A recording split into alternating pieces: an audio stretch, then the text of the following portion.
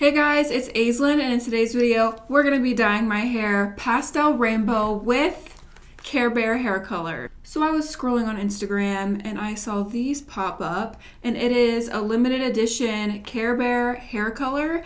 It's by the brand insert name here. I've never heard of this company or brand before. I don't know what they specialize in, but I saw the Care Bears and I was like, we have got to try this out on my hair. So that's what we're gonna be doing today. They have 5 colors and I'm gonna be using all 5, and I'm even gonna mix a couple together to make an orange because they don't have an orange. They just have a pink, a yellow, a blue, a bluish green, and a purple shade. So I'm gonna be mixing these so that way I have all the rainbow shades that I need. Look how cute this packaging is. On each box, it tells you what Care Bear the shade is created after. So this one right here is Share Bear. This one is Wish Bear. This one is Love a Lot Bear. This one is Grumpy Bear. And this one is Funshine Bear. And then it tells you a little bit about the bear. I'm not gonna read the little paragraph about each bear on each container because it's just gonna take way too long. But even when you open up the packaging, oh, it's so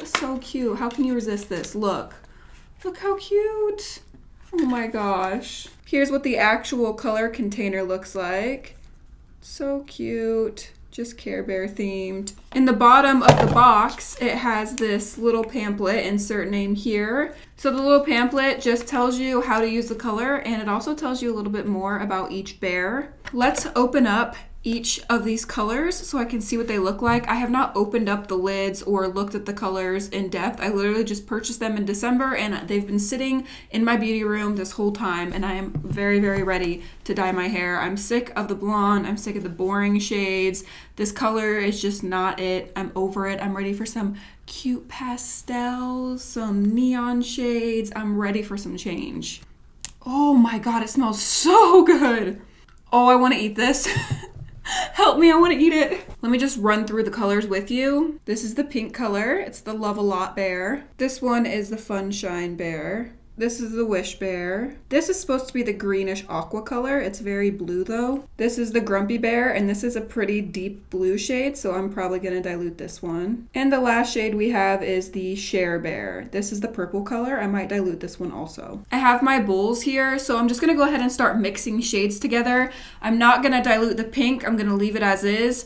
The yellow, I'm gonna dilute with conditioner. Then I'm gonna mix some pink and some yellow together to make a nice pastel orange shade. For the green aqua color, I'm gonna add some yellow to it so that way it's actually a green shade and not just like a light blue. The blue, I'm gonna dilute with conditioner, and the purple, I'm gonna dilute with conditioner. So let me mix all these colors up and I'll be right back to show you. Okay, so here are the colors that I've come up with. I do wish this pink was a little bit brighter. It's kind of a muted pink, and I'm gonna be using this shade the most in my hair today. So I wish it had a little bit more punch to it. It's kind of like a smoked out pink color. So let me tell you the game plan of how we're gonna be dyeing my hair. I'm gonna create a horseshoe section on top of my head, just like this. So this whole entire top area, I'm gonna be doing ombre and prismatic. It's kind of like a combination of the two. It's gonna be ombre, but the pattern repeats twice, so it kind of looks more like a prismatic shade. The technique is not going to be prismatic. The technique will be ombre, but when it's done, it's gonna look more prismatic because the ombre pattern is going to multiply. And then all of this under here, I would love to do a pink shade, just a beautiful, nice, pink color. So let me section off my hair and get everything squared away, and then we'll start applying the color. I cannot wait to have bright hair, and I'm just very excited, and it's gonna be so cute. And Care Bear hair, come on, Care Bear hair, adorable. Okay, everything is sectioned off. I'm gonna start by applying the pink color to all of this under here just to get it out of the way. So let's go ahead and apply the pink shade. I don't know what my deal is with pink lately, but goddamn, I'm obsessed. Like, I always want pink in my hair. When I think of Care Bears, I think of a very nice pastel rainbow, like fun, you know, colors. So I wanted to do hair that was kind of inspired by that. And I knew these shades weren't neon. I knew they were kind of pastel to begin with. So I thought pastel rainbow would be perfect, but I didn't want to do my whole head rainbow. I wanted some dimension, so I wanted to dye this underneath part of my head a different color. And then I had to decide which color I wanted to do. It was between pink, blue, or purple. I had to think about it for like a week and try and decide what color I wanted on the bottom. I would have loved to do blue, but it's just so hard to get out of the hair. So I decided to stick with pink. I thought it would look the best with the pastel rainbow on top. And again, I'm just like craving pink lately. I don't know what my problem is. This dye is pretty thick. It's not the easiest to work with because it does have a much thicker consistency. I normally get my gloves from Dollar Tree, but they stopped carrying the vinyl gloves I get. So I had to order some online, and I ordered these off Amazon. I wanted black ones, but they suck. They're like really thick and chunky, and so it makes it harder to do everything because they're not form-fitting. They're just like very clunky and thick. They're not breathable. I used to have some pink Fremar gloves, and I loved those ones so much. And I went to go buy some more, but they're not on their website, so I don't know. But in the future, I'm definitely going to get Fremar gloves. And I'm being really lazy and not putting a mirror behind my head. Just gonna feel my way around for this underneath part, and then for the top, I'm obviously gonna have to get a mirror to put back there to do the rainbow. I love doing those videos where I try to dye my hair with random things, but a lot of them haven't been working, or it's been like affecting my hair. So like when I did the Sharpies and it actually worked, my hair smelled so bad. Like Sharpies, every time it got wet, anytime I got a whiff of my own hair, it just smelled so strong, like a Sharpie. And the night I dyed my hair with that, I was working out and there was Sharpie running down my forehead. There was like neon pink Sharpie bleeding off of my hair onto my face, and I was like, that's embarrassing. I do have a bunch more items that I want to try dyeing my hair with, but I think I'm gonna hold off and wait until summertime to continue that series. Ooh, it's cute. I'm excited. Yay. Let me just slick all of this back. Time for the ombre rainbow.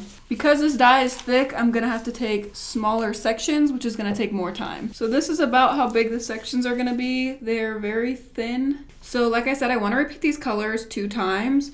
So right here is where the purple needs to end and where I need to start the next round of color. So let's go ahead and start with the pink up top. I wish this pink was more vibrant. It just looks so dull and pastel. I'm just gonna stick this foil under here so that doesn't happen. Makes it easier to apply color too if there's a foil right here. Once I get this first section done, it'll be a little bit easier to do the rest of the sections. I'll use this as my guide. This is gonna be so cute. It's gonna take me absolutely forever to do, but it's gonna be cute, so that's all that matters. Oh my gosh, I'm pretty excited about this. So we've got the colors repeating twice, which is exactly what I was hoping for. I'm gonna go in and just blend these shades together and kind of separate the hair just to make sure everything is coated really well. I don't wanna miss any spots. So I'm just gonna go in through here, blend everything together. Okay, so here's what the first section looks like.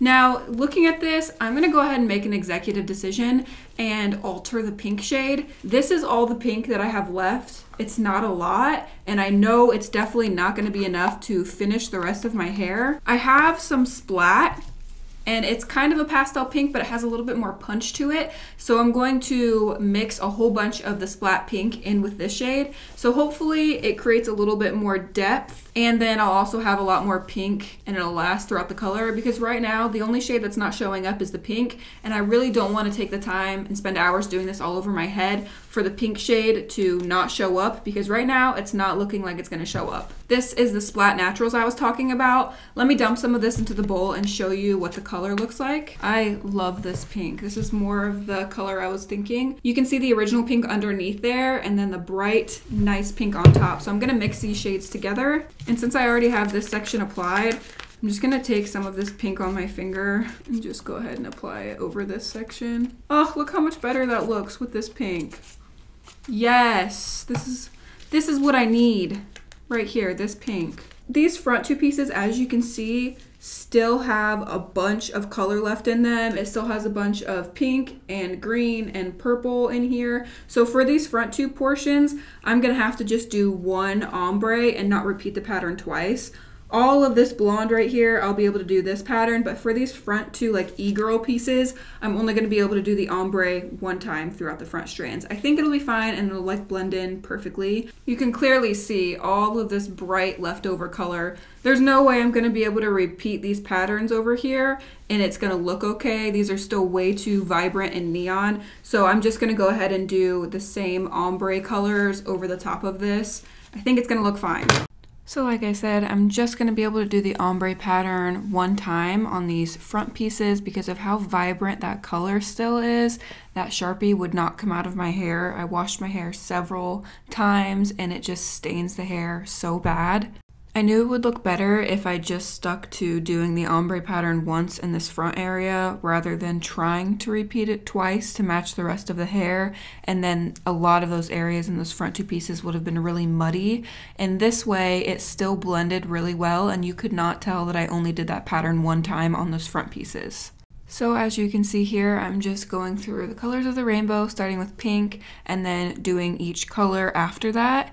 Now, if you wanted this to be more prismatic, when you take down the next section, you could always start with the next color. So on this, I'm doing all the sections starting with pink, but like I said, if you wanted more of that prismatic, the next time you brought down a different section, you would start it with orange, then you would start the next section with yellow, and so on.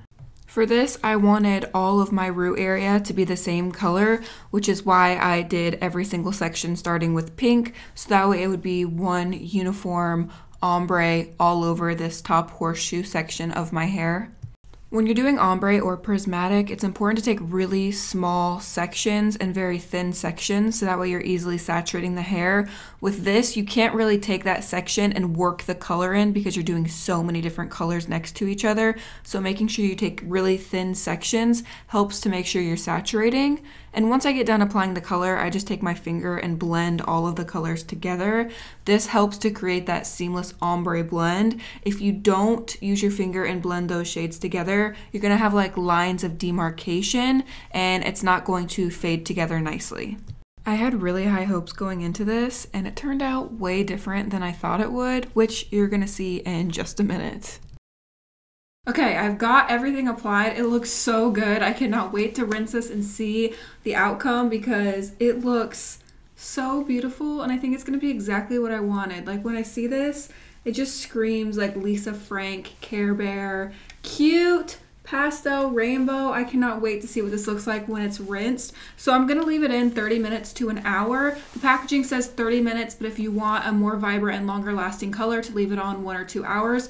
So I'm gonna leave it on somewhere in that range. I'm gonna rinse it using cold water. I'm not gonna use hot water. I'm not gonna shampoo, just rinse it using cold water. That will prevent the colors from bleeding and it will also make the colors last longer. This looks so cool. I'm very, very, very excited about this. And look at the cute pink underneath. So I'm just gonna let this process and I'll see you guys in around an hour. Wish me luck. All right, I'm back. Here's how my hair turned out. It's way, way better than it was before. I like it. I'm not in love with it. Like, I think I'll like it a lot more once it fades a lot. It just seems like there's a lot of yellow in it. And it kind of already looks a little bit dull. It doesn't look like I just dyed my hair. This looks like I've washed it 1 or 2 times. Yeah, the pink isn't my favorite color, especially underneath here. It's kind of a toned down smoky pink versus a brighter pink. I definitely love this color more than what I had before I dyed it, but it's just not my favorite and I know I'm gonna love it so much more once it fades a little bit. I just wasn't expecting it to come out like this, but it's better than it was before, so I'm happy. When I rinsed this in the shower, these bled everywhere. Every single color was bleeding all over the place. Overall, the color was pretty patchy. I didn't really enjoy working with it that much, and overall I wouldn't recommend the Care Bear hair color. I would just rather purchase a different kind of color. Maybe if you're dyeing your hair like all over a blue shade or all over a pink shade, then get them just because it's cute. But for me, I had to purchase all these different shades and it just wasn't worth the money in my opinion when I could have bought something better. I'm glad I dyed my hair. It's definitely better than before, but I'm also excited for this to fade already. Let me turn around and show you what the back looks like.